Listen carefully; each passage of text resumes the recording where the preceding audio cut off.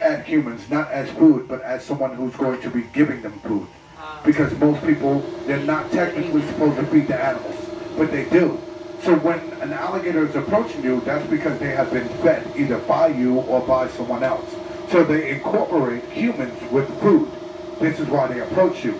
Now, when you head down south, you'll see all the gators down south coming towards you, because they actually set up riggings and everything else like that with whole chickens on them, just so they can catch the alligators. Oh, wow. So, and they actually pay you down south to actually catch the alligators, to go alligator hunting. Alligator meat is very good. Right, it is, it is. I don't know if you guys been to Gator Joe's, but if you haven't, it's in Aquawaha. It's absolutely awesome. It's right there on the water. Fresh gator. Where is it?